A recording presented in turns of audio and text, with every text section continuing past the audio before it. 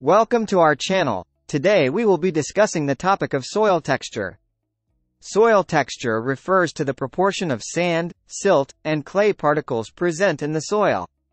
Sand particles are the largest, followed by silt, and then clay particles, which are the smallest. The combination of these three particle sizes determines the texture of the soil. Soil with a higher proportion of sand particles is called sandy soil, while soil with a higher proportion of clay particles is called clay soil. Silty soil has a higher proportion of silt particles. Soil texture affects many important factors in agriculture, such as water retention and drainage. Sandy soil drains quickly, while clay soil retains water for longer periods of time. Soil texture also affects soil fertility and the ability of plants to absorb nutrients.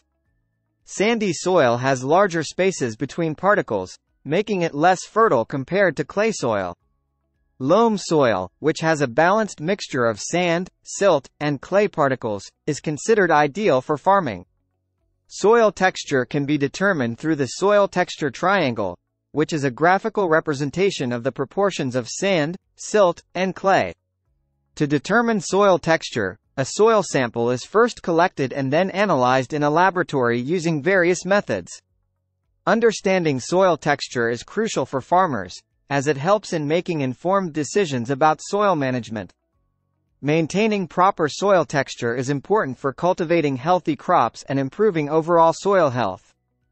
Factors such as climate, weathering, and organic matter content can influence soil texture. It is recommended to conduct regular soil tests to monitor changes in soil texture over time.